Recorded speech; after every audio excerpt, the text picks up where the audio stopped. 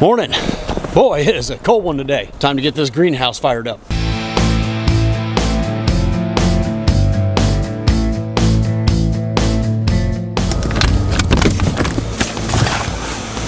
And it is a mess.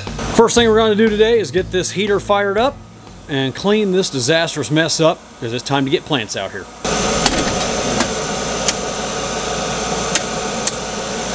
Currently only 34 degrees in here. All right, we have fire. Looks like everything's working. Things will warm up quickly now. The first thing we need to do in here is put away all of the flats, get them all stacked along the side wall there, and then start pulling all the weeds and getting all the debris out here. And the easiest way to do that is move some of these racks out of the way, make a big pile, carry it all out, and then we'll get it all swept up. And I've found the best way to do that without moving all the concrete blocks is to use an air blower. Now that we've got all the cleaning done, we've got the racks back in place, and we're ready to bring some plants out here soon. But before I can bring the plants out, I'm going to run the Lowe's and get some insulation blue board like that sheet in the very back there. We're going to lay those down on top of the racks to help keep those root balls of the plants warm. Even though the air temperature is about mid-60s, the roots will get about mid-50s because I don't have any radiant forward heat. So the insulation board will help keep them warm.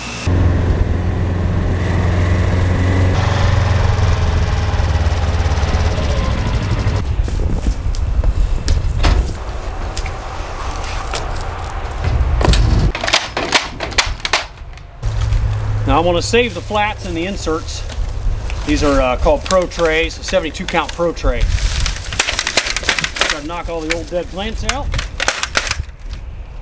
and we will reuse those again this spring. Normally we do this in the summertime after we planted everything. It didn't happen this year.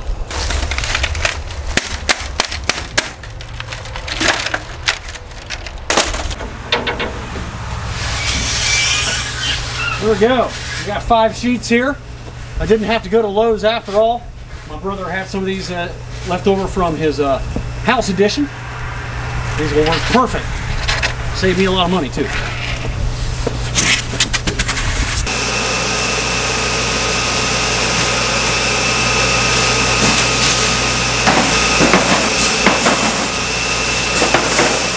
Now that we got our insulation board down on the racks, I'm going to lay out 70 flats for filling up with these rockwool cubes. And I'll show you here shortly the little plants that are going to be going in these holes. But first thing we got to do is get these laid out, get them all wetted down and watered, and some fertilizer in there, and then we'll be ready to do some transplanting.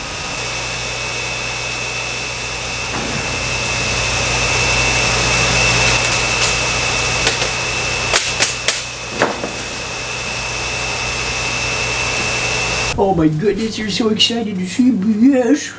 So excited.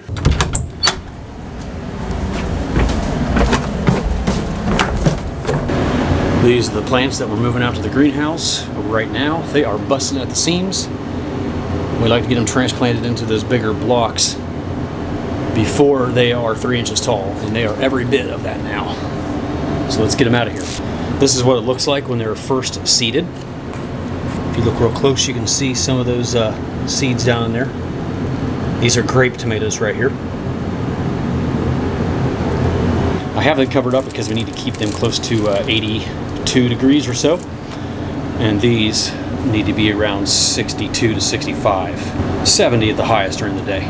We use the Ready Heat propagation mats for germinating our seeds. And this is the little controller box.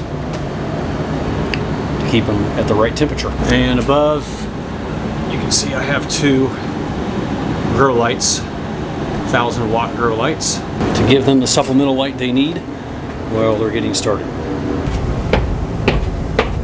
Hey Tassie, are you gonna help? Are you gonna help?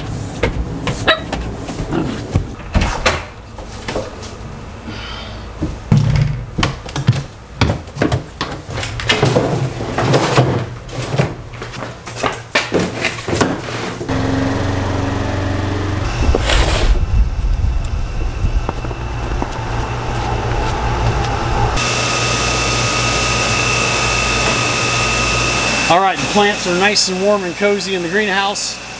And believe it or not, that is 1,000 plants right there. Now we're going to pick about the best 750 plants to plant over there into those flats, into the 4-inch cubes. And then from those 750, we'll pick the best 615 that will ultimately go into the main greenhouse where they will live out the rest of their lives.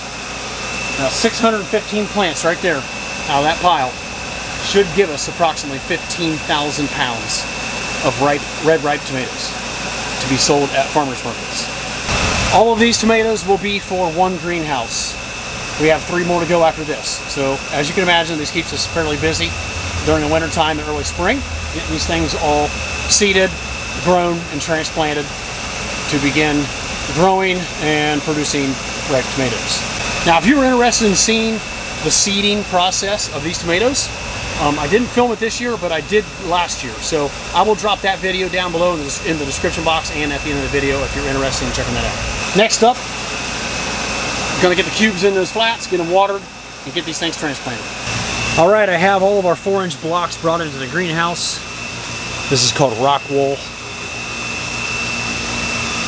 And they have a 1.5-inch hole in them. And they go right into the flat like this. The flat only holds 10, so I got to break one off and move it to a different flat. So we're going to put 10 in each flat. We'll get these all filled all the way through here, all 70 flats. And then we'll be moving these plants into those after we get them watered.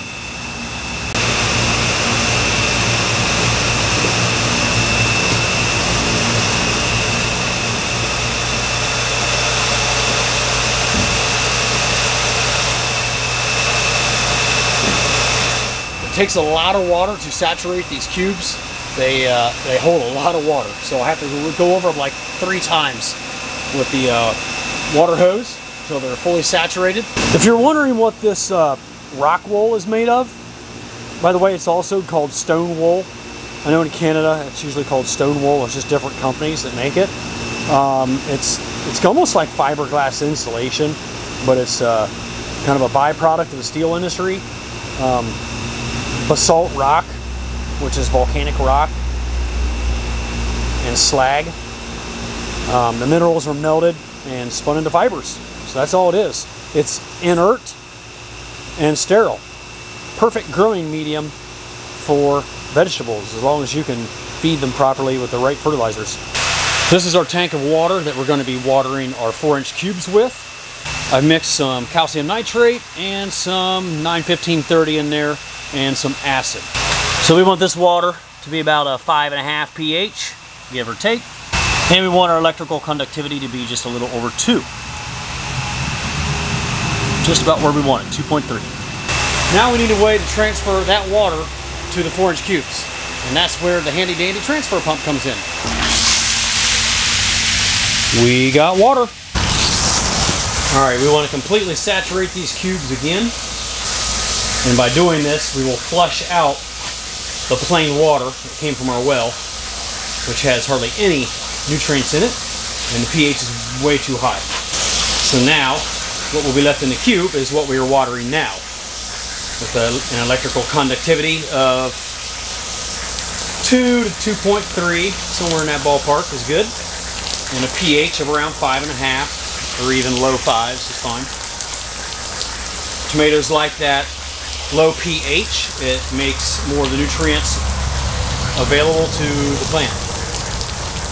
If we did not lower the pH and just fed it straight well water of 7.8 to 8 pH, there would be a lot of the nutrients that wouldn't be taken up by the plant properly. All right, we're ready to do some transplanting. So I'm going to grab this slab and just break it in thirds, maybe sixths.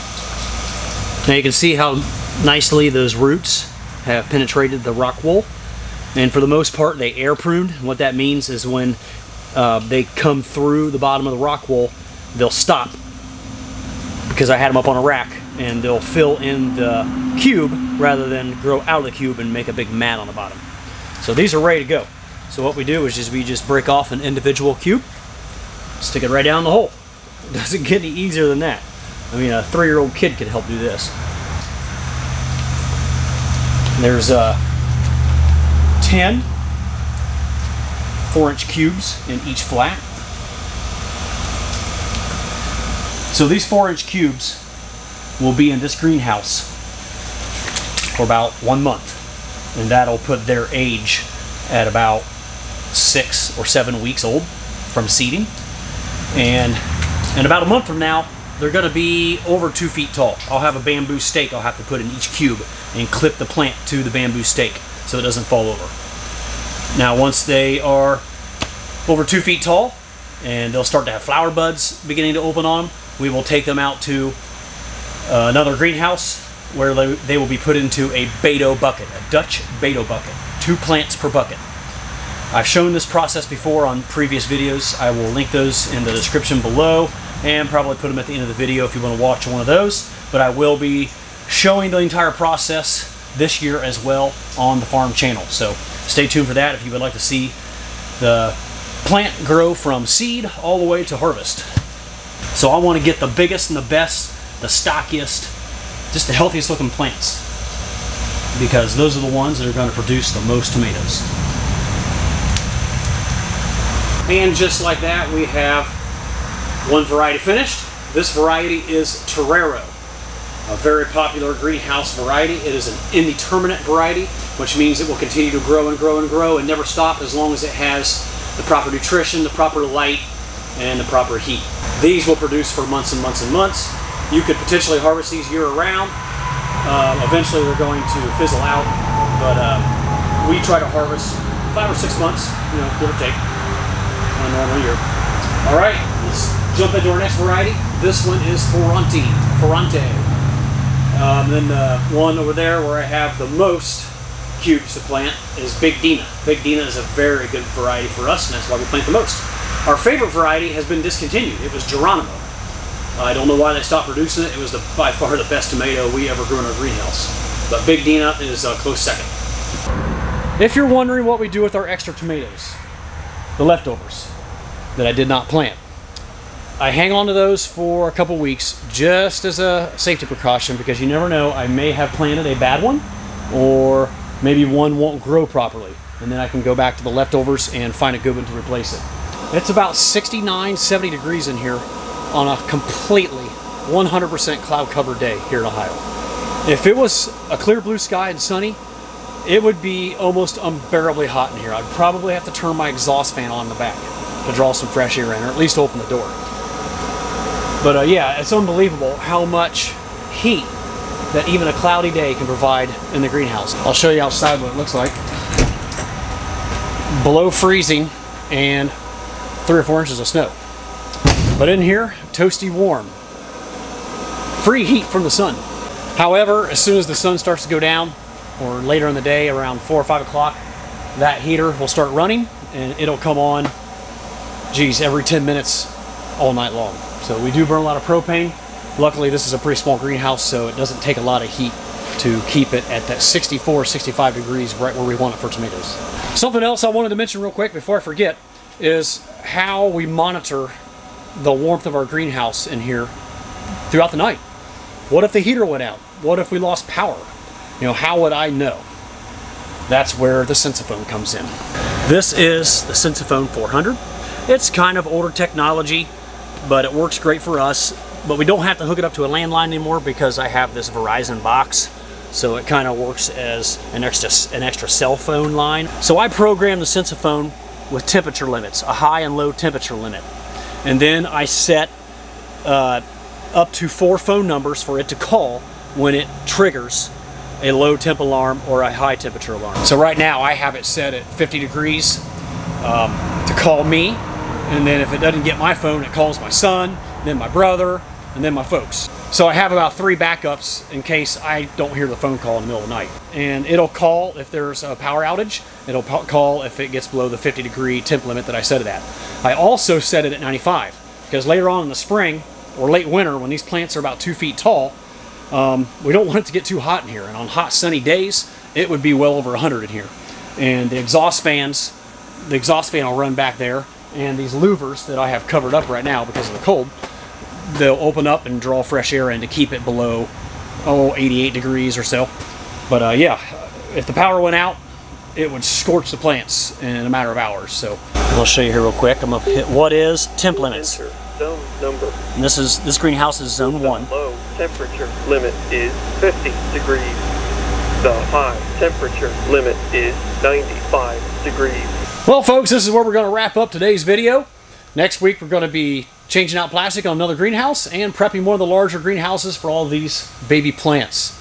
If you have any ideas or suggestions for future farm videos, please let me know down in the comments below, because I plan on ramping up video production for the Wishwell Farms channel this spring and summer quite a bit. As always, thank you so much for watching. I really appreciate it, and we'll see y'all again real soon down on the farm.